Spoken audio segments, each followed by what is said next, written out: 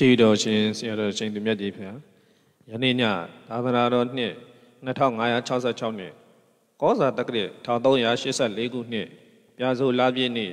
2023ခုနှစ်ဇန်နဝါရီလ9ရက်ဇာတာပတိနေ့ညဓမ္မဒါနကုသိုလ်ရှင်များဖြစ်ကြသောနှစ်ဖက်သောမိဘအကိုအမများကိုမှုထား၍သူဓမ္မမဏိဇောတရတရဦးအောင်နိုင်ဆွေအကမဟာတိတိသူဓမ္မသိင်္ဂီဒေါ်မြင့်မြင့်နွယ်တာဒေါက်တာဟိန်းသူကိုငိမ့်ခန့်ကျော်တိတိရွှေစင်စိန်ရွှေယတနာမိသားစုကွယ်လွန်သူနှစ်ဖက်မိဘများအားရည်စူ၍ဦးသက်ဦးဒေါ်နန်းဝမ်နွမ်းခရိမ့်ရိမ့်မိသားစုရန်ကုန်မြို့ဦးမျိုးမြင့်ဒေါ်စင်မာနွယ်တာမောင်ညံလင်းထက်သမီးမပြည့်ကျူးကျူးသောမျိုးခိုင်ပွဲယုံမိသားစုတို့မှ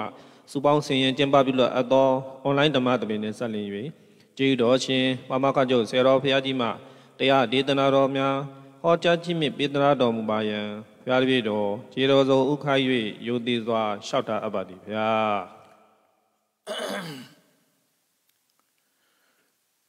1384ခုနှစ်ပြတော်လာပြီနေ့2023ခုနှစ်ဇန်နဝါရီလ9ရက်ဇာတာပတိနေ့၌အွန်လိုင်းမှာဟောကြားအပ်သောနာယူမှတ်သားမြတ်ဗုဒ္ဓ၏အဆုံးအမစကားများမြတ်စွာဘုရားဟောတဲ့တရားတော်တွေဟာအတိအကျရဖို့အတွက်သွန်သင်ဆုံးမတဲ့စကားတွေသာဖြစ်တယ်ဒါကြောင့်မို့မြတ်စွာဘုရားကိုအနုတ္တရောပုရိသဓမ္မတာရတိဆုံးမလို့ရတဲ့ပုဂ္ဂိုလ်မျိုးကိုဆုံးမတဲ့နေရာမှာအတော်ဆုံးပဲဆိုတဲ့ထီကုံနုဝိသေသကတာမညာပုဂ္ဂိုလ်တွေမရနိုင်ဘူးအနုတ္တရောပုရိသဓမ္မတာရတိပုရိသဆိုတာဒီနေရာမှာရှောက်ကြားဆိုတဲ့အဓိပ္ပာယ်တဲ့တရဝါဆိုတဲ့အဓိပ္ပာယ်ကိုပြောတာရှောက်ကြားဆိုတဲ့အဓိပ္ပာယ်ယူရင်လည်းပဲဒါအမျိုးသားတွေကိုဦးစားပေးပြောတဲ့စကားလုံးလို့ပဲမှတ်ရမှာအဲ့တော့တရဝါဆိုတော့အလုံးအတွက်ပါသွားတယ်ပုရိသဓမ္မဓမ္မဆိုတာဒီနေရာမှာဓာတွေနဲ့မနဲ့ဆင်ရေးထားတဲ့ဓမ္မဓာတ်ချိုင်နဲ့ကြတော့တရားလို့အဓိပ္ပာယ်ရတယ်ပုရိသဓမ္မဆိုတာဆုံးမသွန်သင်ထိုက်တဲ့ဆုံးမသွန်သင်လို့ရမယ့်ပုဂ္ဂိုလ်တွေကိုဆုံးမတဲ့နေရာမှာတာရတိဆိုတာဆုံးမတဲ့လမ်းညွှန်နဲ့တော့အနုတ္တရအကောင်းဆုံးအတော်ဆုံးလို့ဒီလိုတည်းပဲပြောတာပုရိသဓမ္မတာရတိဆုံးမတိုက်တယ်ဆုံးမလို့ရတယ်ဆိုတာဒီစကားကိုထောက်လိုက်လို့ရှိရင်ဆုံးမလို့မရတဲ့ပုဂ္ဂိုလ်လည်းရှိတယ်ဆိုတာသိရမှာနော်လူတိုင်းဟာဆုံးမလို့ရတာမဟုတ်ဘူးဆုံးမလို့မရတဲ့ပုဂ္ဂိုလ်မျိုးတွေလည်းရှိသေးတယ်ဥပမာအသိဉာဏ်မရှိတဲ့ပုဂ္ဂိုလ်ဟာဆုံးမလို့မရဘူးလေ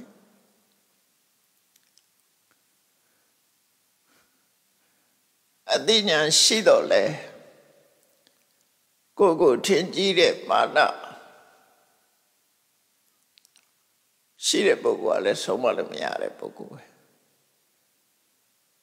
စိတ်နေစိတ်ထားမကောင်းတဲ့ပုဂ္ဂိုလ်တွေကလည်းပဲဆုံးမလို့ရတဲ့ပုဂ္ဂိုလ်မဟုတ်ဘူးအဲ့တော့လူတိုင်းဟာဆုံးမလို့ရတယ်လို့တော့ဒီလိုမတွက်နဲ့ဘူးကိုသာသမီတောင်ကိုဆုံးမလို့ရတဲ့သာသမီရှိတယ်ဆုံးမလို့မရတဲ့သာသမီရှိတယ်အဲ့တော့ဒီနေရာမှာဆိုလိုတာကဆုံးမလို့ရမယ့်ပုဂ္ဂိုလ်တွေကိုဆုံးမတဲ့အခါမှာဆုံးမတဲ့အခါမှာအတော်ဆုံးအထူးချွန်ဆုံးဖြစ်တယ်လို့မြတ်စွာဘုရားကိုဂုဏ်ပြုထားတဲ့စကားတစ်ခုပဲဒါအဲ့လိုဆုံးမတတ်လို့ပဲ တ္ထဒေဝမနုဿာနံဒေဝမနုဿနတ်တွေရောလူတွေပါလူတွေရဲ့ဆရာပြတာမဟုတ်မကနတ်တွေရဲ့ဆရာလည်းဖြစ်တယ်ဒါတော့လောကမှာအမြင့်ဆုံးအသိဉာဏ်ရှိတဲ့တရားတွေကိုပြောရင်ဒေဝမနုဿလို့ပြောရတာတိရစ္ဆာန်တို့ဘာလို့ကြတော့အသိဉာဏ်ရှိတာမဟုတ်ဘူးဒါကြောင့်တိရစ္ဆာန်တွေရောမဆုံးမဘူးလားလို့ဆိုဆုံးမတယ်တိရစ္ဆာန်တွေရဲ့ဆရာရောမဖြစ်ဘူးလားဆိုဖြစ်ပါတယ်အကောင်းဆုံးဟာကိုရည်ညွှန်းပြီးတော့ပြောတာမဟုတ်တတ္ထာဒေဝမနုဿာနံဆိုတော့နာလဂိရိစင်ကြီးဆုံးပါတယ်အာလဝကပိတုဆုံးပါတယ်နာလဂိရိစင်ကြီးဆိုတာတိရစ္ဆာန်ပဲနေနန္ဒောပနန္ဒနဂါကိုဆုံးပါတယ်တိရစ္ဆာန်တွေကိုဆုံးပါတယ်သို့သောတရားထုတရားမြတ်ရသည်ထီအောင်ပြီးပြီးဝဝဆုံးမလို့ရတာကတော့လူနဲ့နတ်ပဲရှိတယ်ပေါ့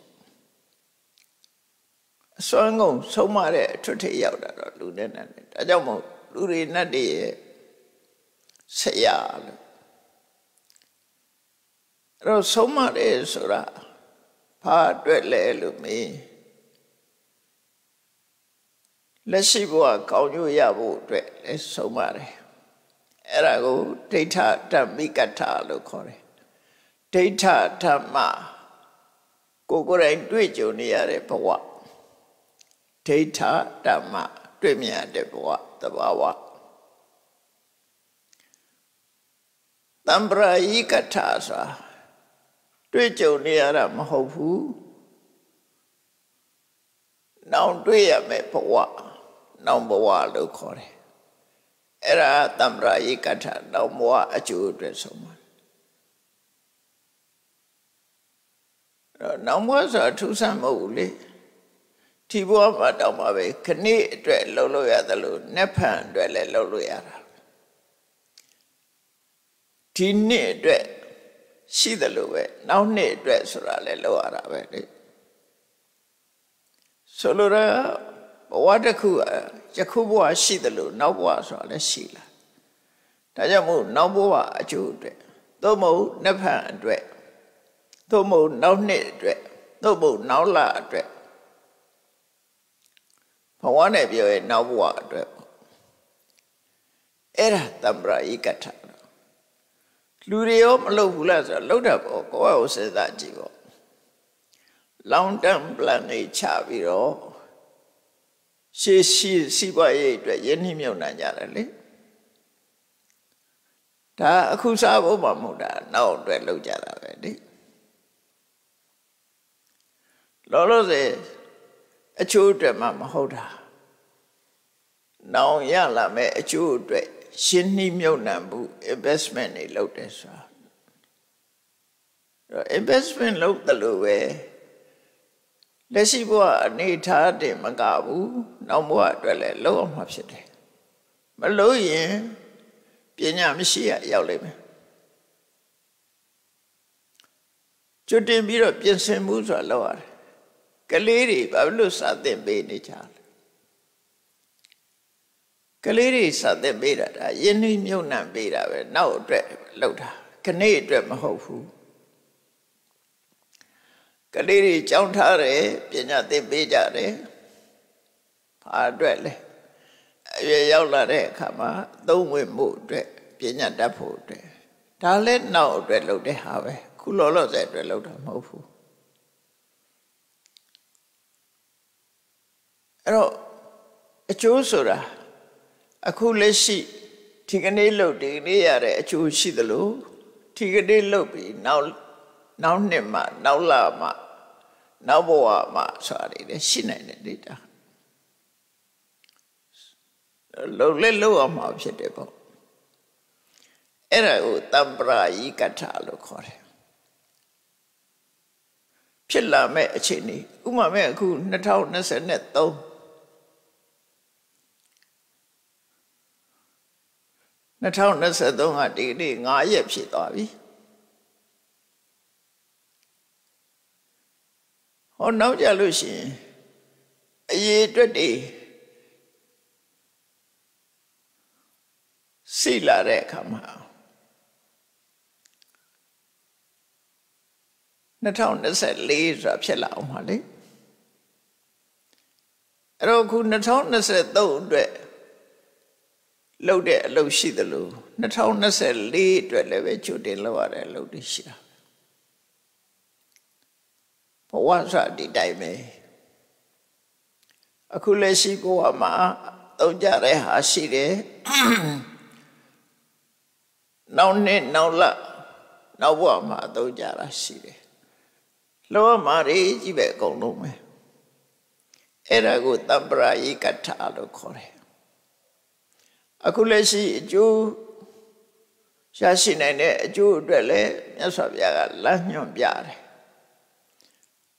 နောက်ဘဝနောက်အခါအတွက်လည်းပဲကောင်းစားဖို့အတွက်ချွတ်တင်လမ်းညွှန်ပြတယ်အဲ့ဒီနှစ်ခုဟာအခုလက်ရှိဘဝမှာအကျိုးရှိဖို့ဆိုတာတဲ့နောက်ဘဝမှာအကျေးရှိဖို့ဆိုတာကပို့ပြီးတော့အရေးကြီးတယ်အဲ့ဒါကိုသိဖို့ကပို့အရေးကြီးတယ်ပေါ့ခဏဘဝခဏအတွက်ကတော့သိကြတယ်ထောင်းနောက်ဘဝနောက်အခါဆိုတာကျတော့မသိနိုင်တာကိုချွတ်တင်ပြီးတော့လှုပ်ဆောင်ထားရတယ်ဆိုတာသိချာမှအကျိုးဖြစ်ထွန်းမှာကိုအဲ့ဒါကြောင့်နောက်ဘဝအကျိုးဖြစ်ထွန်းမှုဆိုတဲ့လမ်းညွှန်မှုကပို့ပြီးတော့ရေးပါတယ်ပေါ့ပို့လို့တော့ခက်ခဲတယ်လို့လည်းပြောနိုင်တယ်ပေါ့မဖြစ်သေးတာအတွက်ကြိုတင်လုပ်နေရတယ်သို့တော့လူတွေမလုပ်ကြဘူးလားလုပ်တယ်ကလေးလေးတွေကြောင်းနေတာနောင်အတွက်လုပ်နေကြတာပဲအကျိုးမရှိဘူးလားရှိတာပေါ့လက်တွေ့အကျိုးတွေရနေကြတယ်အဲ့တော့လက်ရှိအခြေအနေရအကျိုးဖြစ်ထွန်းမှုလုပ်တာကတစ်ခုနောက်မှအကျိုးဖြစ်ထွန်းမဲ့ဟာအတွက်လုပ်တာကတစ်ခုနောက်ဆုံးမှာအခုဘဝနောက်ဘဝဆိုတာတဲ့ဆင်းရဲဒုက္ခကအဆုံးသွန်အကောင်းဆုံးရလက်ထွက်ဖို့လုပ်တာကြတော့ဘုရားဘာသာဝင်ရဲ့လမ်းဆုံးပန်းတိုင်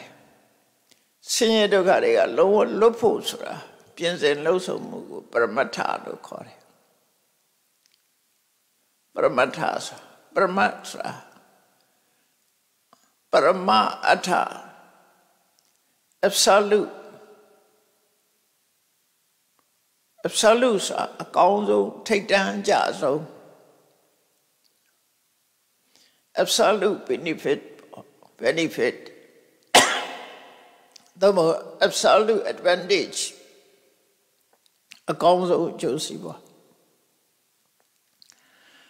လုံးဝလွယ်မှားမှုမရှိပဲရလာလို့ရှိရင်အလုံးကိုတမှုရှိတယ်ရလာလို့ဆိုလို့တယ်ဆင်းရဲဒုက္ခအဆုံးသတ်တယ်ဆိုတဲ့နိဗ္ဗာန်ဆိုတဲ့ပန်းနိုင်အတွက်လှုပ်တာအဲ့ဒါပရမတ္ထလို့အဲ့တော့မြတ်စွာဘုရားကတရားတွေကိုသွန်သင်ဆုံးမတာဟာအဲ့ဒီအကျိုးအလုံးအတွက်သွန်သင်ဆုံးမတယ်ဒါကြောင့်မို့ဆုံးမတတ်တဲ့ပုဂ္ဂိုလ်တွေကိုဆုံးမလမ်းညွှန်တဲ့နေရာမှာအတော်ဆုံးလို့မြတ်စွာဘုရားလမ်းညွှန်တဲ့အတိုင်းလိုက်နာမယ်ဆိုလို့ရှိရင်လုပ်ရင်လုပ်တဲ့အတိုင်းဖြစ်တယ်အဲ့တော့အမှန်တရားဆိုတာဘယ်ဟာကိုခေါ်ရလဲအမှန်တရားဆိုတာတမန်အပြင်ပြောပဲဆိုရင်အလွဲအမှားမရှိတာအမှန်တရားလို့ပြောနိုင်တယ်တစိတ်တိတာအပြင်မှန်တယ်တကယ်အမှန်တရားဆိုတာဘယ်ဟာကိုခေါ်တယ်လဲဆိုရင်လုပ်ရင်လုပ်တဲ့အတိုင်းအကျိုးဖြစ်ထွန်းတယ်ပြောထားတဲ့အတိုင်းအကျိုးဖြစ်ထွန်းတယ်နေယနိကလို့ခေါ်တယ်နေယနိကဆိုတာထုတ်ဆောင်တယ်အလုပ်ဖြစ်တယ်အလုပ်မဖြစ်ဘူးလောကလူတွေမှာပလန်နေချပြီးတော့လုပ်ကြတယ်အဲ့ Adi plancha thare dai. Benekunima ba omyame benekunika ba yame ne plani chadare. Chadare dai pita shire me pita shire. Pita shire shire. Yaso ye so mare mandeya jaro arelum hofu.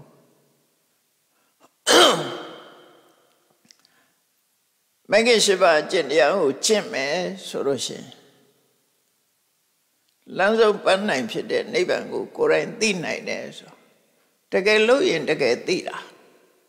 Era mandeya.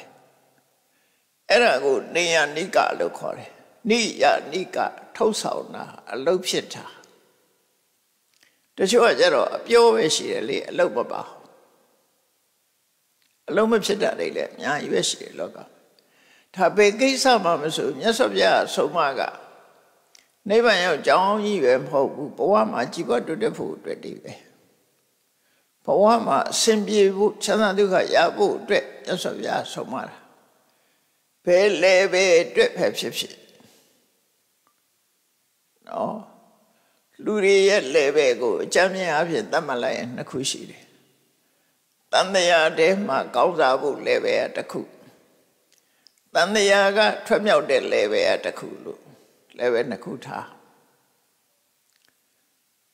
Tandaya de Ma Bidazu Boane, Kaya do di boaga devi, Kaya do di boa yao, Chana duka the Kuani, Chana duka the Kuyao, Luwa yao like Nabua yao like. Tandaya de Ma Pure Shin Chamu Iswa Nitaya de Swata, leve at the Kube. Now leve the Kuara. Palope Kone Boa Web Shipsy. They Sunyan Sonda at Eluso, Sonda Garabro.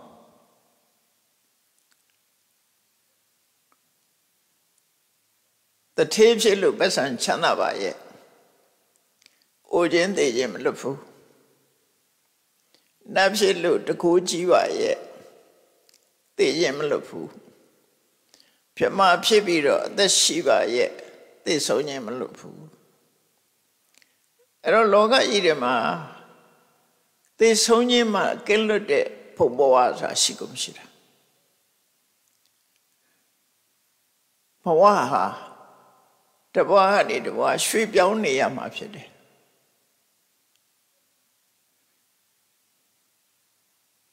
Go sweep young and no sweep young at the coup. Go nearly go chicha, sweep young in Yada Shirley. Devia data. One done no de Buguria, who share dishes or dosage jar. The near Emma Nilumia. The Nelos who sweep yammy, don't allow so sweet of yammy. At the church, I do less city. The Garo sweep your own at Doka, the Machi Mare. Tajamu, the Shua, look at Trapiro. Sweep your name Maloya, DJ also be Dijare Boguri de Shira. I wrote Tania Maleve did I believe too. A simply needed was do I'm switching. A simply no switching on switching lady. Simply a boama, do I'm switching. I wrote down the Arima, I wrote it away sweep young near us raw. Delay mega shall I come shoe? Sing so that. Any descended we now live at the coos in our light. Paramata Tissa. Absolute truth. Ultimate truth. Sorry. Any leve out there, Kajaro. Lowa Mandea.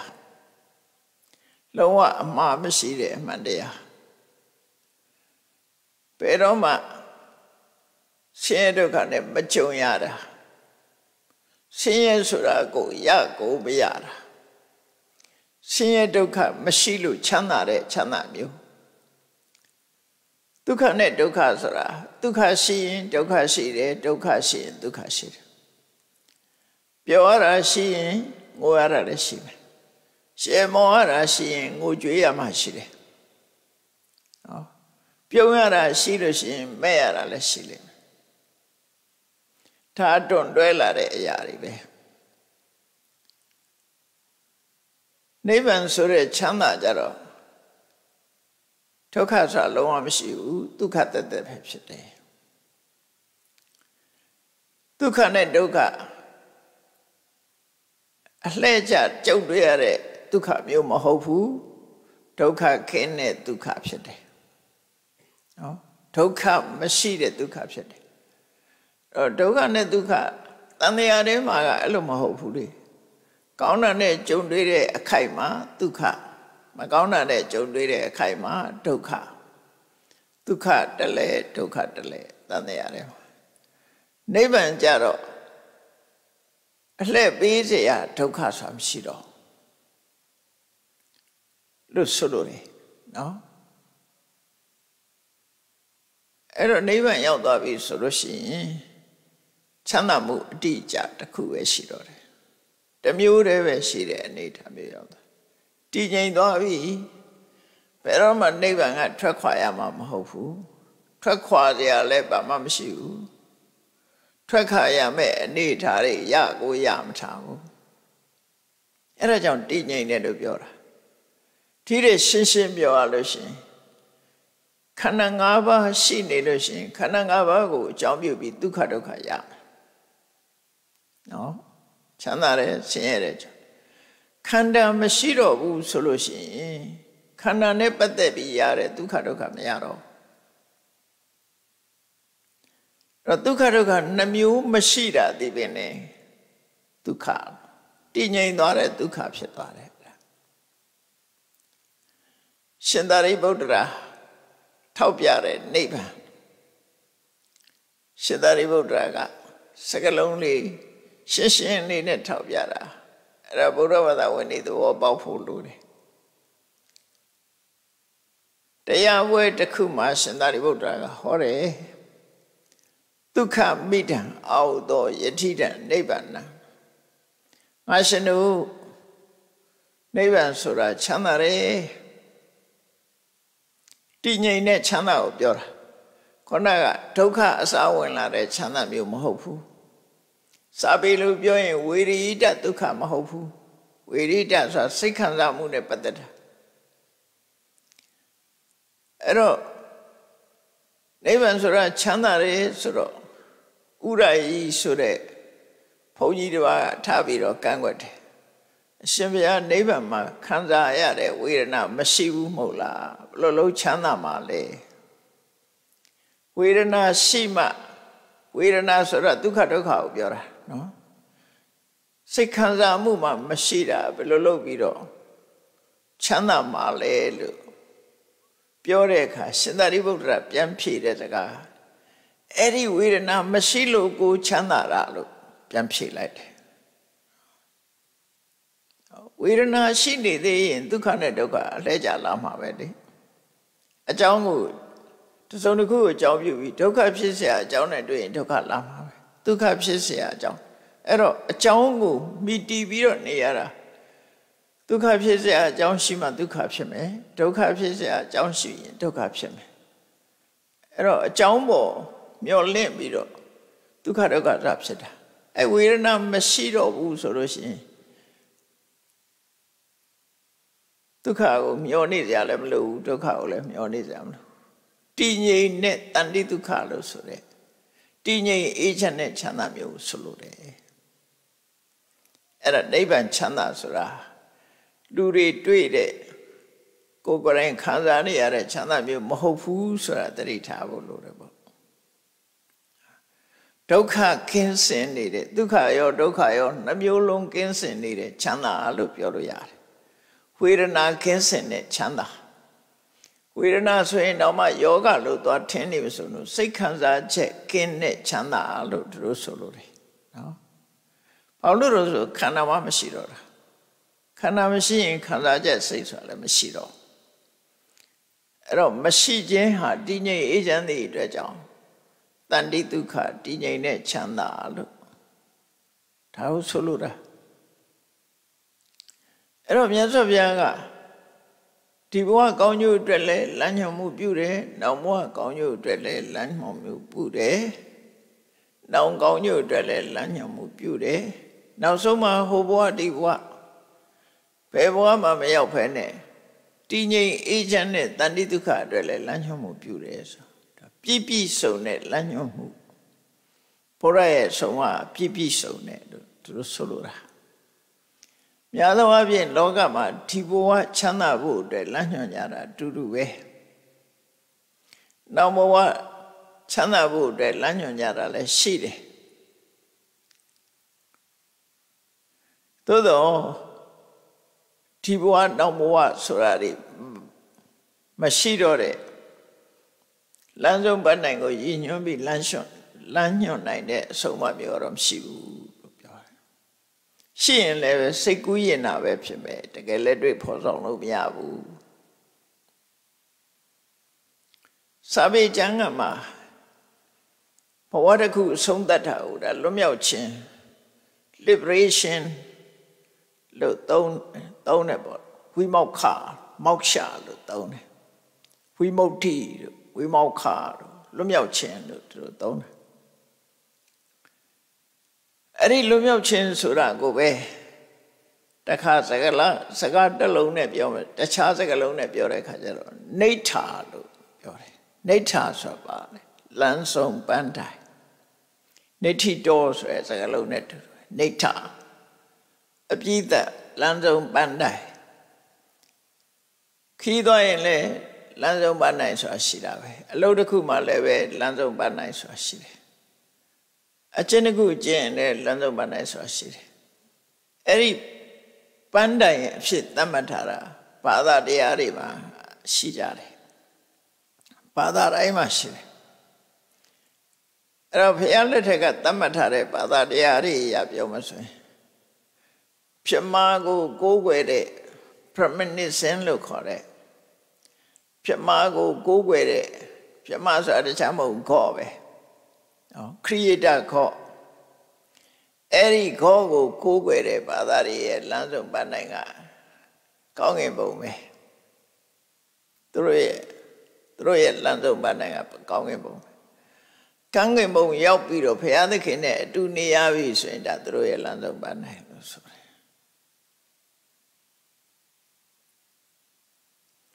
အဲ့ဒါကိုလမ်းဆုံးပန်းနိုင်ဖြစ်သတ်မှတ်တယ်မြတ်စွာဘုရားကတော့အဲ့ဒီပြမဆိုတဲ့ခေါ်ဟာလည်းပဲတတန်းရှိကြရတာဖြစ်တယ်ကဘာပေါင်းများစွာကြားတဲ့အခါမှာသူ့မှာလည်းပဲရှတ္တိနိုင်တော့မရှိဘူးတဲ့နောက်ဆုံးမှသိဆုံးရတာပဲဖြစ်တယ်လို့ဆိုမြတ်စွာဘုရားကတော့အဲ့လိုထီအောင်လမ်းဆုံးပန်းနိုင်မဟုတ်ဘူးလို့ပြောတယ်ခေါ်မရှိဘူးမဟုတ်ရှိတယ်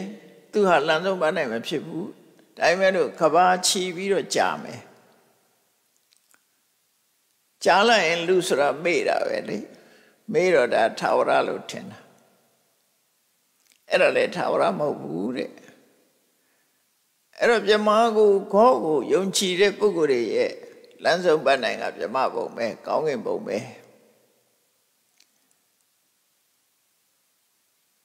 တခါအခုအိန္ဒိယနိုင်ငံမှာခဏထီအောင်ရှိနေတယ်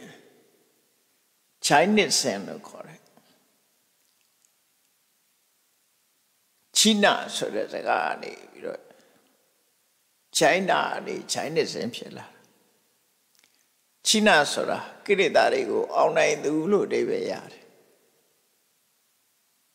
ဝဋ္ဌမာနမဟာဝီရ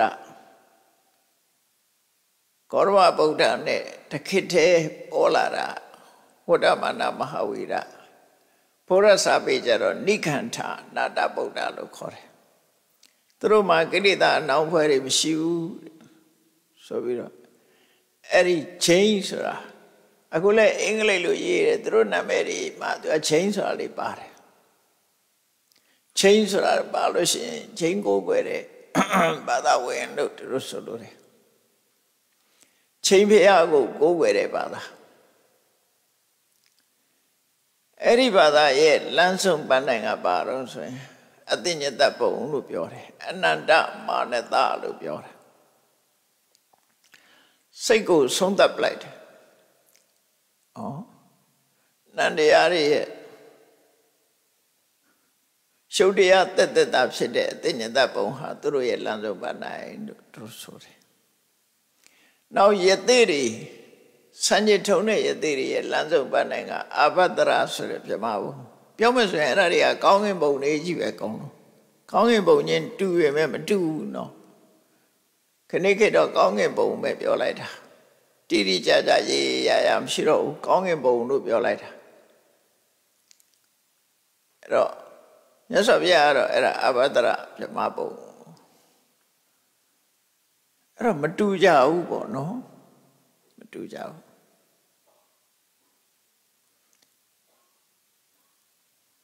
ဘုရားဘာသာရဲ့လမ်းဆုံးပန်းနိုင်ကတော့နိဗ္ဗာန်နိဗ္ဗာန်ဆိုတာရဲ့အဓိပ္ပာယ်ကဘာလို့ဆိုနိဝါဒလူကျင်မှုတွေကနေကင်းလွတ်သွားတာကိုဆိုလို့တယ်လူကျင်မှုဆိုတဲ့တဏှာရှိနေသေးသမျှကာလပတ်လုံးလမ်းဆုံးပန်းနိုင်ကိုမရောက်နိုင်ဘူးတဏှာလုံးဝခင်းတော့မှလမ်းဆုံးပန်းနိုင်ဖြစ်တယ်တဏှာကင်းအောင်ကျင့်တာပဲအဲ့တော့တဏှာကင်းအောင်ကျင့်တယ်လို့ဆိုကြတယ်ဘုံမဟုတ်ဘူးနိဗ္ဗာန်ဆိုတာဘုံမဟုတ်ဘူးဆိုတာနားလဲရကောင်းကင်ဘုံလည်းမဟုတ်ဘူးမြေကြီးပေါ်ကဘုံလည်းမဟုတ်ဘူးခြားမှရှိတဲ့ဘုံလည်းမဟုတ်ဘူးရေတွေကဘုံလည်းမဟုတ်ဘူးတခြားဂျိုးမှရှိတာလည်းမဟုတ်ဘူးနော်လူချင်းနဲ့တဏှာကင်းပြတ်သွားတာကိုခေါ်တာလူချင်းနေသေးလို့ရှိရင်ရအောင်လုပ်နေဥမှာပဲရအောင်လုပ်နေရင်ရနေဥမှာပဲရနေရင်ဒုက္ခတွေတွေ့နေဥမှာပဲအဲ့တော့လမ်းဆုံးပန်းနိုင်ကမျိုးမျိုးရှိကြတယ်ပေါ့နော်မျိုးမျိုးရှိတယ်အဲ့တော့မြတ်စွာဘုရားကဒီလမ်းဆုံးပန်းနိုင်ဘုရားဘာသာတွေအနေနဲ့လမ်းဆုံးပန်းနိုင်ပြောလိုက်တဲ့အခါမှာအမြင့်ဆုံးလှည့်ပဲမှာဆိုရင်တန်တရားကလွတ်ပြီးတော့ထာဝရတည်ငြိမ်အေးချမ်းတဲ့တည်ငြိမ်အေးချမ်းတဲ့ဆိုတာအရွှေ့ပြောင်းမရှိတော့တဲ့ဒုက္ခဒုက္ခမရှိတော့တဲ့အေးချမ်းတဲ့အနေအထားမျိုးကိုရရှိရမယ်လို့ဆိုလိုတယ်။အိုရင်နာခြင်းသိခြင်းလည်းမရှိတော့ဘူးလို့ဆိုလိုတာအဲ့ဒါကိုလမ်းညွှန်ပြီးတော့ပေးတာတော့အဲ့ဒါရဖို့ကလွယ်လားလို့ဆိုဘယ်လွယ်မှာတော့ဒါအမြင့်ဆုံးပန်းနိုင်ကြီးပဲအလွယ်တကူနဲ့တည်းရမှာမဟုတ်ဘူးလေအဲ့ဒါမှခက်ခဲတယ်အဲ့ဒီလမ်းဆုံးပန်းနိုင်သွားဖို့အတွက်စိတ်ဓာတ်တွေပြုပြင်မှာကိုကအများကြီးပဲအဲ့တော့စိတ်ဓာတ်တွေနဲ့ပတ်သက်ပြီးတော့မြတ်စွာဘုရားရဲ့ဟောကြားဆုံးမထားတဲ့ဒေသနာတွေကအမြဲတမ်းများတယ်များသလောက်လည်းပဲလက်တွေ့ရှင်းသုံးလို့ရတယ်အဲ့ဒါတွေကိုဒီနေ့ဓမ္မပဒကနေကောက်နှုတ်ပြီးတော့ဘုရားရဲ့ဆုံးမတွေကကုန်းနိုင်စရာမရှိဘူးလေတာမန်မဲ့တွေ့ကြည့်ပေါ့ပိဋက3ပုံစာမျက်နှာ300ပမာဏရှိတယ်ဥယျာဉ်40ရှိတယ်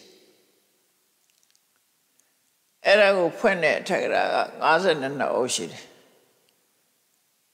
အထက်ကရာဖွင့်လို့ကျွမ်းကျန်တဲ့အဓိပ္ပာယ်တွေကိုထပ်ဆင့်ရှင်းပြတယ်တီကာဆိုတာ26အုပ်ရှိတယ်အဲ့တော့ဥပေါင်း100ကျော်ရှိတာဒါကမတန်တင်ထားတာကိုပြောတာဗမာပြည်မှာအပြည့်ဝရှိတယ်စိတ်ဝင်စားလို့ရှိရင်သင်ယူပြီးတော့ဖတ်နိုင်အောင်ကြိုးစားလို့ရှိရင်ဖတ်နိုင်ပါတယ်လူတွေရဲ့အသိဉာဏ်နဲ့မိပါတယ်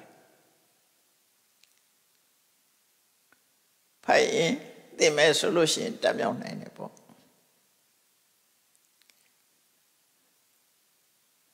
အဲ့ဒီမှာဖတ်တဲ့အခါမှာမြတ်စွာဘုရားက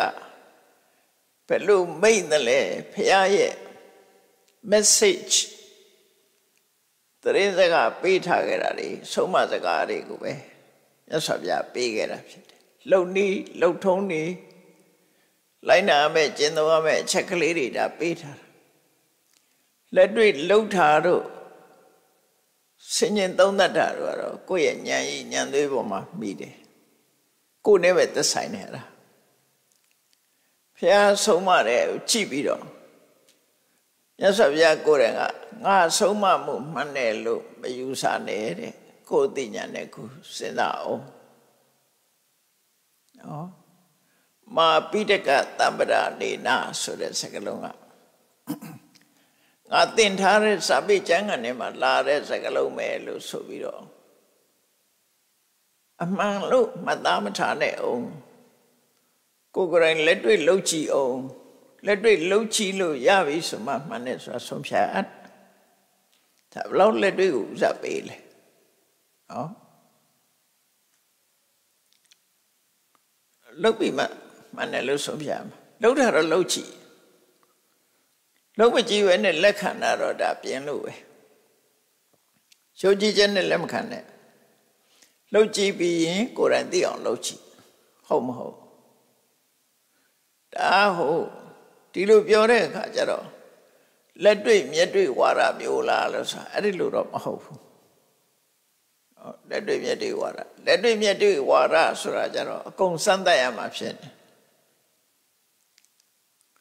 ဒါအနုမာနလည်းပါတယ်လှုပ်ကြည့်လို့တစ်ခုလှုပ်ကြည့်လို့အောင်မြင်လို့ရှိရင်ဒါတွေတူတူပဲဆိုတာလေအနုမာနနဲ့ပြောလို့ရတယ်ဥပမာလက်တွေ့မျက်တွေ့ဝါဒဆိုတဲ့ဝါဒကြတော့ဓမ္မပင်ကြီးကဓမ္မရွက်ကလေးတစ်ရွက်ကိုခူးလိုက်ပြီးတော့ဝါချီတယ်ခါတယ်အဲ့တော့ခါတယ်လို့ तू ဆုံးဖြတ်လို့မရဘူးနောက်ရွက်ကချိုးရင်ချိုးနေမှာအဲ့တော့ဓမ္မပင်ရှိသမျှအရွက်တွေအကုန်လုံးဝါကြည့်ဖို့လိုအပ်တယ်အဲ့ဒါမှလက်တွေ့ဘုရားဟောတဲ့တရားကလက်တွေ့ဆိုတာအဲ့လိုပြောတာမဟုတ်ဘူးတရွက်ဝါကြည့်လိုက်လို့ရှင်ကျန်တာတွေကအလားတူအလုံးဟာအခါရှိတယ်ဆိုတော့ဆုံးဖြတ်လို့ရတာဆုံးဖြတ်တဲ့အတိုင်းလဲမှန်တယ်ချိုးတဲ့အရွက်မပါဘူးကျိုးဆိုလိုတာနော်အဲ့တော့ပစ္စကဉာဏ်နဲ့အနုမာနဉာဏ်အနုမာနဆိုတာ inference ပစ္စကဉာဏ်ဆိုတာ direct knowledge အဲ့ဒီနှစ်ခုလုံးနဲ့စမ်းသပ်ပြီးတော့လက်ခံရတဲ့ဟာမျိုးဆိုလိုတယ်အဲ့လိုလက်ခံလို့ရတယ်ဒါဝိပဿနာတရားအထုတ်တဲ့အခါမှာရုပ်28ပါးလုံးရှုရမှာမဟုတ်ဘူးဓာတ်ကြီး၄ပါးကိုရှုပြီးတော့လည်းပဲအသိဉာဏ်ပေါက်သွားနိုင်တယ်အသိဉာဏ်ရသွားနိုင်တယ်တတိပဒံတရား၄ပါးတွေကလည်းပဲတပါးကိုရှုတာနဲ့လည်းပဲမဉဏ်ဖွဉဏ်ရနိုင်တယ်အကုန်လုံးရှုရမှာပြောတာမဟုတ်ဘူးတခုကိုသိလိုက်တာနဲ့ကျန်တဲ့ဟာတွေကလည်းအလားတူဆိုတာအဲ့လိုသိသွားတာကိုပြောတာနော်အဲ့လိုရှုဖို့လိုတယ်ပေါ့အဲ့တော့မြတ်စွာဘုရားရဲ့အဆုံးအမတွေကလူရဲ့စိတ်ကိုလိမ္မာရင်ချေးမှုရရှိအောင်အတွေးခေါ်ကနေစပြီးတော့ပြုပြင်ပေးတဲ့ဆုံးမတွေပေါ့အဲ့ဒီဆုံးမတဲ့ဟာလေးတွေကိုမှတ်သားယူပြီးတော့မှတ်သားနာယူပြီးတဲ့အခါမှာကိစ္စကြုံတိုင်းဒါလေးတွေကကိုယ့်အတွက်ခိုင်လိုင်းလေးတွေအနေနဲ့အသုံးချသွားလို့ရတယ်ပေါ့အဲ့တော့ဓမ္မပဒထဲပါတဲ့အဆုံးအမလေးတွေချို့ပြောပြဒီအဆုံးအမနားလဲထားလို့ရှိရင်လူတွေဟာလွယ်မာတဲ့အတွေးတွေကိုဟန်တားနိုင်တာပေါ့နော်ပထမဆုံးမထားတဲ့ဟာလေးကိုကြည့်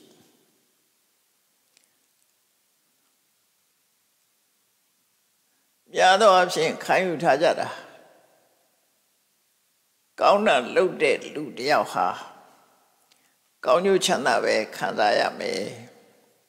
မကောင်းတာလုပ်တဲ့လူကကောင်းကျိုးချမ်းသာမရနိုင်ဘူးဒါရေဝင်ရခံယူထားတာဒီတိုင်းခံယူထားကြတယ်နော် ကောင်းတာလုပ်တဲ့ပုဂ္ဂိုလ်ဟာလူတော်လူကောင်းကကောင်းစားရမယ်ညစ်ပတ်တဲ့လူတွေမတော်မတရားလုပ်တဲ့လူတွေကမကောင်းစားရဘူးလောကအနေထားနဲ့ပြောတယ်သို့သောလောကကြီးလက်တွေ့ထဲမှာချကြည့်လိုက်မယ်ဆိုလို့ရှိရင်မျက်စိလဲစရာဖြစ်တယ်အဲ့ဒါကိုမြတ်စွာဘုရားထောက်ပြတာအတွေးခေါ်မှတ်မှုအတွက်ထောက်ပြတာပါပောပိပတ္တိပတ္ထံပါပောပိဆိုတာမကောင်းတဲ့လူတယောက်ဟာလည်းပဲပတ္ထံပတ္တိအကောင်းတွေ့နေသေးတတ်သေးတယ်မကောင်းတဲ့လူလည်းကောင်းစားတတ်တယ်တဲ့အကြောင်းဆိုတာ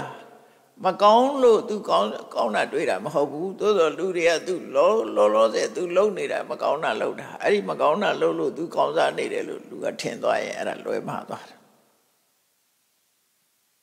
မြတ်စွာဘုရားဟောပုံလေးကကြည့်ပါပောပိပတ္တိပတ္ထံရှာဝပပံနပိစတိသူလုံးတဲ့ဆိုးရုပ်တဲ့ရုပ်မာတဲ့အလုပ်တွေကအကျိုးမပေးသေးဘူးဆိုရင်သူအကောင်းတွေ့နေတယ်မကောင်းတဲ့လူတယောက်ကကောင်းစားနေတာဟာသူလုပ်တဲ့မကောင်းမှုတွေကအကျိုးမပေးသေးလို့သူဆိုလို့တယ်နော်အကျိုးမပေးသေးဘူးဆိုရင်သူကောင်းစားနေတတ်တယ်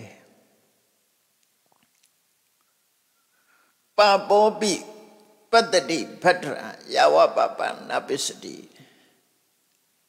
မကောင်းတဲ့လုပ်ရတွေကမရင့်ကျက်သေးဘူးမကြွားမဖြစ်သေးဘူးနော်အကျိုးပေးဖို့ချိန်မတန်သေးဘူးဆိုလို့ရှိရင်သူဟာအကောင်းနဲ့ကြုံတွေ့နေတတ်တယ်အဲ့ဒီအကောင်းနဲ့ကြုံတွေ့နေခြင်းသည်သူမကောင်းတာလုပ်လို့ကြုံတွေ့ရတာမဟုတ်ဘူးတဲ့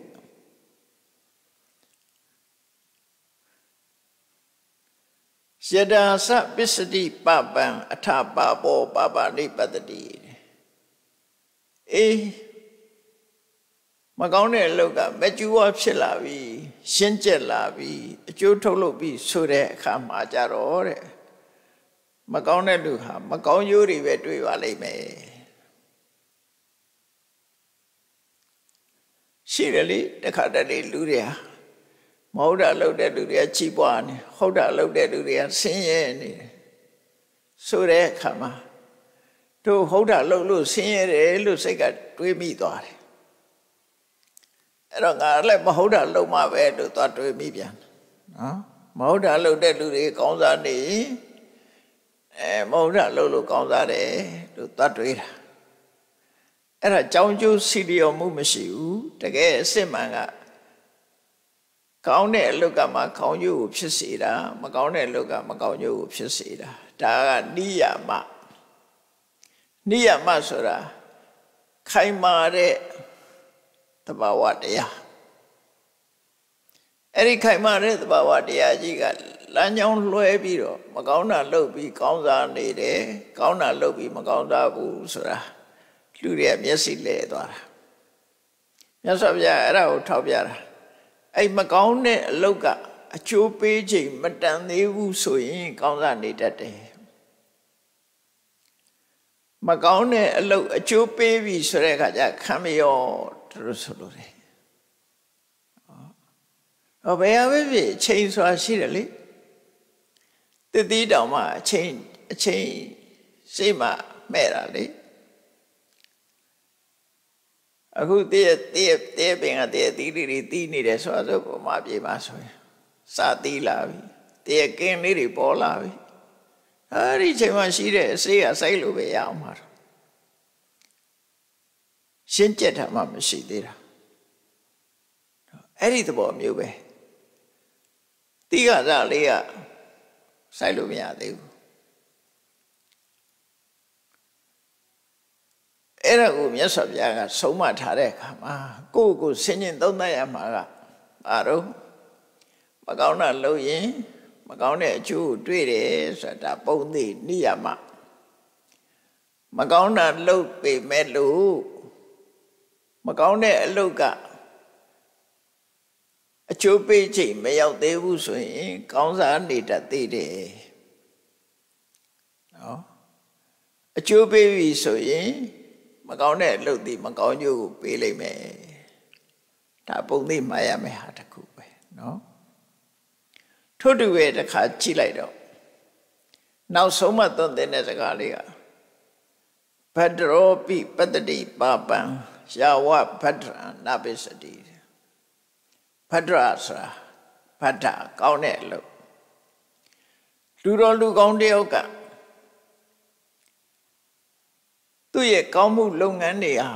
အကျိုးမပေးသေးသမျှသူဟာအဆိုးနဲ့ပဲကြုံတွေ့နေတတ်သေးတယ်ဆိုးနဲ့ပဲကြုံတွေ့တတ်တယ်လူကကောင်းမိမဲ့လို့လုပ်ရက်တွေကကောင်းမိမဲ့လို့မကောင်းတာတွေးချင်တွေးနေတတ်သေးတယ်ဘာလို့လဲကိုလို့တဲ့လုပ်ရက်ကအကျိုးမပေးသေးဘူးရှင်းနှီးမြုပ်နှံတဲ့အဆင့်ပဲရှိသေးတယ်ရစမပေါ်သေးဘူးအကျိုးသက်ရောက်မှုမရှိသေးဘူးလို့ဒီလိုဆိုလိုတာပဲအတူတူပဲနော်အကျိုးမပေါ်သေးဘူးရှေတာသပစ္စတိဘဒ္ဒရာအထဘဒ္ဒရောဘဒ္ဒရာနိပတ္တိကိုလို့တဲ့ကောင်းမှုတွေကရှင်းကျက်လာပြီဆိုလို့ရှိရင်လူတော်လူကောင်းတယောက်ဟာကောင်းကျိုးချမ်းသာတွေကိုစက်တိုက်တွေ့တော့မှာပဲအဲ့တော့တခဏကြုံတွေ့ရတာလေးကိုကြည့်ပြီးတော့လူတွေဟာမျက်စိလဲသွားတတ်တယ်မျက်စိလဲသွားပြီးတော့အေးမကောင်းတာလုပ်တဲ့လူတွေလည်းကောင်းစားနေတယ်ကောင်းတာလုပ်တဲ့လူတွေကဆင်းရဲဒုက္ခရောက်နေတယ်လို့စိတ်ထဲမှာသွားထင်အားမကြလေးနဲ့ကောင်းတာလုပ်ဖို့ပဲကြိုးစားမကောင်းတာကိုစိတ်ကူးတဲ့တောင်မထည့်နဲ့လို့ဆိုလို့အဲ့တော့မြတ်စွာဘုရားရဲ့ဆုံးမစကားပဲလေတတိထားမယ်ဆုံးမစကားပြီးတော့ကိုလုံးတဲ့လူရက်ကလေးကမပြောပတ်တော့ဘူးလို့ဆိုပြီးတော့လူတွေကလှုပ်ကြတယ်မကောင်းတဲ့အလုပ်ပဲဖြစ်ဖြစ်ကောင်းတဲ့အလုပ်ပဲဖြစ်ဖြစ်အသေးအဖွဲအကျိုးမပေါ်တော့ဘူးလို့လုံးဝမထင်ပါနဲ့တဲ့အဲ့ဒါလည်းသတိထားစရာမြတ်စွာဘုရားဆုံးမထားတာရှိတယ်ဒါမို့နာယူမှတ်သားမြတ်ဗုဒ္ဓရဲ့ဆုံးမစကားများဒါကိုဘဝအတွက်ခိုက်လိုက်ကိုမျက်စိလဲလာပြီဆိုလို့ရှိရင်ဒီခိုက်လိုက်လေးကိုပြန်စဉ်းစားပြီးကိုဘဝကိုလမ်းညွှန်အောင်လမ်းမှန်အောင်တိမှတ်ပေးဖို့လိုအပ်တယ်ပေါ့ဒီမှာကြတော့မြတ်စွာဘုရားဘာဟောလဲမဝမညေထပပတ္တနမန္တအာဂမိတ္တိကိုလုံးတဲ့မကောင်းမှုလုပ်ရကလေးကမပြောပါတော့ပါဘူးလို့အကျိုးတရားအနေနဲ့အမှအကျိုးမပေးတော့ပါဘူးဆိုပြီးတော့မကောင်းမှုအကုသိုလ်အထင်သေးအမြင်သေးမလုပ်လိုက်နဲ့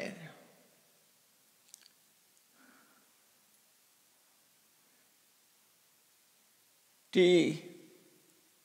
နှုတ်ကပြောလိုက်တဲ့ဟာတစ်ခုဟာအမတ်တမဲ့ပြောလိုက်တာတို့အမတ်တမဲ့လုပ်လိုက်တာတို့က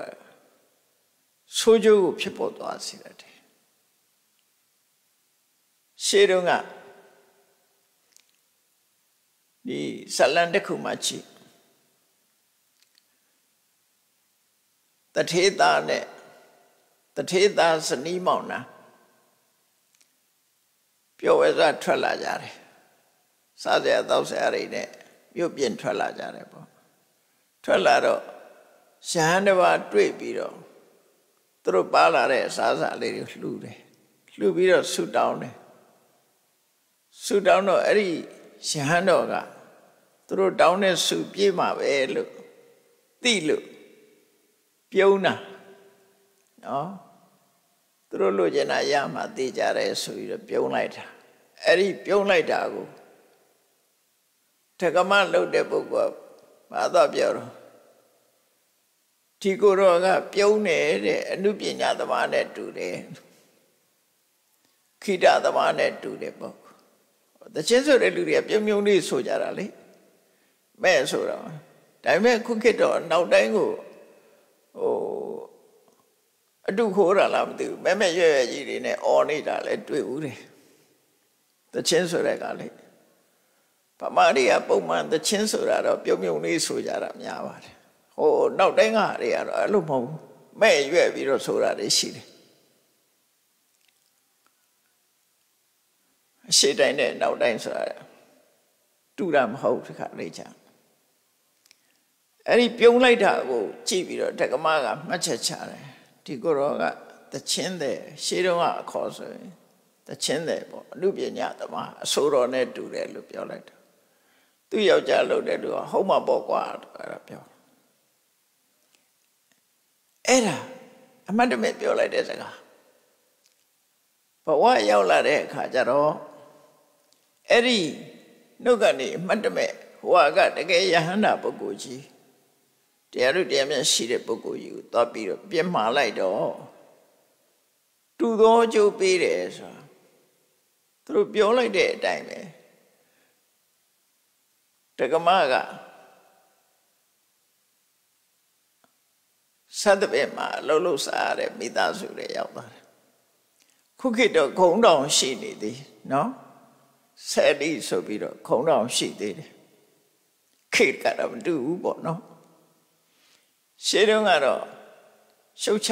တဲ့စကားတွေပြောလို့ရှိကြတယ်ပေါ့နော်ဒါပေမဲ့လို့ဒါအလုပ်ဆိုတာတော့မရှုတ်ချသင့်ဘူးပေါ့သူတို့လှုပ်ရှားရတဲ့အစားကတော့အများကိုဖြောပြရတဲ့အလုပ်ကိုသွားလုပ်ရတယ်အဲ့ဒါပဲအဓိကဖြောပြရေးသမားလို့ပြောလိုက်လို့သူတို့ဟာဖြောပြရတဲ့အလုပ်ကိုလုပ်ရတယ်အေးဟုတ်မှာပေါ့ကွာလို့ဆိုပြီးထောက်ခံချက်ပေးလိုက်တဲ့ယောက်ျားကတထေသားဖြစ်ပေမဲ့လို့စသဖြင့်နောက်လိုက်သွားတယ်နောက်ကြတော့ဩကသေနတထေသားဝတ္ထုမှာကြည့်ရင်အတိုင်းပဲနော်အဲ့ဒါဆိုလိုတာကတခါတည်းအမှတ်တမဲ့ပြောလိုက်တဲ့စကားတစ်ခုကလည်းပဲဟိုထိရောက်တယ်ဒုက္ခရောက်တာတဲ့ကိုယ့်အတွက်မှာတကယ်ထိတဲ့ကောင်းတဲ့အလုပ်တွေကိုလုပ်တဲ့ပုဂ္ဂိုလ်ဖြစ်နိုင်ရဲ့တန်းနဲ့ဒီဘက်ကိုအကျိုးပေးတာဟာကိုပြောခဲ့တဲ့စကားလေးတစ်ခုကြောင့်ဖြစ်သွားတာလို့ထိတဲ့ဆိုးတာရှိသေးတယ်ထိတဲ့ဆိုးတာကဖရာရင်မြေပေါ်မှာတက်တဲ့အခါမှာအညစ်အကြေးတွေတွေ့လိုက်တဲ့အခါမှာမြို့သမီးတယောက်ကအဲ့ဒီညစ်ကြေးတွေကိုတန်ရှင်းရေးလုပ်ရင်းပါပြောတော့ဆိုဘယ်လိုမိမ့်မပြက်ကများအညစ်ကြေးတွေလှုပ်သွားတာတော့ဆိုကိုယ့်ကိုတန်ရှင်းရေးလုပ်ရင်ကုသိုလ်ပဲရမယ်ပါဇက်ကပဲမိမ့်မပြက်တွေကလှုပ်သွားတာတော့လို့ပြောလိုက်တော့သူဟာမိမ့်မပြက်ဘဝရောက်သွားနောက်ဘဝကျတော့ပြောချင်တာကတော့မကောင်းမှုအကုသိုလ်ဆိုတာနည်းနည်းလေးနဲ့လဲဒုက္ခရောက်နိုင်တယ်လူတိုင်းလားလို့ဆိုလူတိုင်းတော့တွေ့လို့မရဘူးကံနဲ့ပတ်သက်ပြီးတော့မြတ်စွာဘုရားဟောတာတဲ့စကားတစ်ခုကြည့်ကံတရားနဲ့ပတ်သက်လာရင်ဒီပြင်အခြေအနေတွေရှိသေးတယ်မြတ်စွာဘုရားဟောတာတဲ့သုတ်တန်တစ်ခုကလောနကပံလစာခွက်ဆိုတဲ့သုတ်တန်ရှိတယ်မကောင်းတဲ့ကံကောင်းတဲ့ကံဟာရှိသမျှလူတိုင်းကိုအကျိုးပေးနိုင်သလားလို့ဆိုလူရဲ့အရေးချင်းချင်းကမတူကြဘူးမတူကြတော့ဒီလူကိုအကျိုးပေးပေမဲ့လို့ဟိုလူကြတော့အကျိုးပေးခြင်းမပေးဘူးဘာလို့လဲဆိုအချိန်နေချင်းမတူလို့ချိန်နေမတူတာဆိုတာကြည့်တယ်လေတကယ်တော့အကြောင်းမှာ the same batch တွေတူတူတက်ကြပေမဲ့လို့ခုံလူရတဲ့လူကရတာမရတဲ့လူကမရဘူးဘာလို့အဲ့လိုကွယ်ပြားလဲနော်ထူးချွန်တဲ့လူကထူးချွန်တယ်မထူးချွန်တဲ့လူကမထူးချွန်ဒါလူနဲ့ဆိုင်တယ်ရည်ချင်းနဲ့ဆိုင်သွားတယ်အဲ့ဒါလိုပဲကံတရားမှာလည်းပဲတဲ့စီဝတိလုံးလောက်ရှိတဲ့စာခဲ့လေးတခဲဖန်ခွက်တစ်ခွက်စာရည်တဲ့ထည့်လိုက်မယ်ဆိုရင်တောက်လို့မရအောင်ငံသွားမှာပဲသိကြတယ်ကော်ဖီခွက်ထဲမှာထည့်လိုက်မယ်ဆိုရင်တောက်လို့မရအောင်ငံသွားမယ်အဲ့စာခဲ့သို့တော့ရှေးအိုးတိုးစာရှေးကန်တဲ့တို့ရေအိုးတိုးစာထဲမှာအဲ့ဒီအခဲထည့်လိုက်အငန္တသိတော့မသိရဘူးဘာဖြစ်လို့ရေတွေကများနေတာ Sa Malmodam. Era Lube, Candia Sura, the Chobuku Jaro, Tomia, and Long Jubidate. The Chojaro, Conaria, Miani, the Dredjan, Pamadom Dilea, and Gandasura, Didom Dilearo. Ta Icheme. Tikan low die, Tiluha, Tidime to the Jobe Melo, Tidu Yiro Talomia. Do Bogo ye, Ichin Qua de Solore, no? Ajamu, Timagamu Audusura, Nene Lile, the Chojaro Kame, Ubama, Ura Benu, Niba Dena, Uda Combo Bipuredi. Moye Bogale about Jabi, my OCG have paid or Tajamulu, Madimale Mare Boko, Nene, Aguduri, Loto Lucian, now so Aguduri ne paid on nine. Samelo for the beta, man. Lomito, yet, now some lowness, Salo Lucian, Nene, Lea, now Jero, Yaifila made the Piora. Todu a corner lone Padella Recama. Mawa Minita Punyata Namanda Agame the D. Solid is on long light. Piao simili lude, Piao de Chasicure Buzore. Camatale, Niz and I well out tiny. They were looting out him. Niz and Saunders on long there, they were looting out him. Todo, Eddie loaded Kudu Kamuriha. Cosi.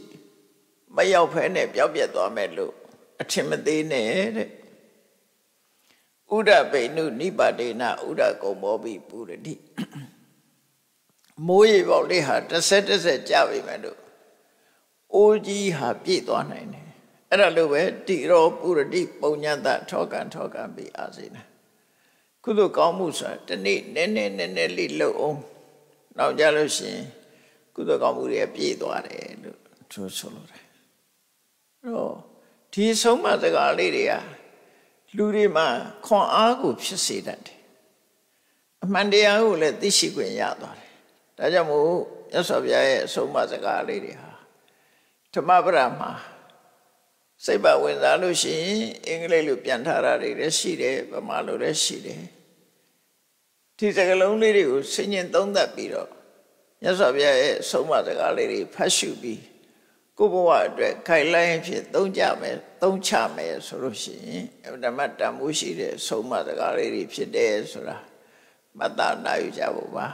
Tajan, dear chicken, the rose break that bono. Yavura, so much a gamiaha. If the Madame Mushi, the Drajan, maybe the Gorai Nayu Madabi.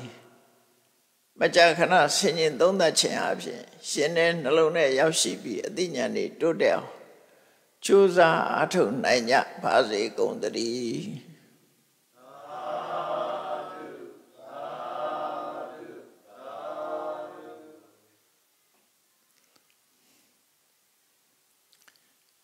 She's a child,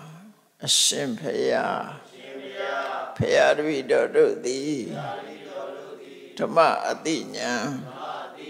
Yashima Dalin Levan Chanda Go Yamobu Naiba Doja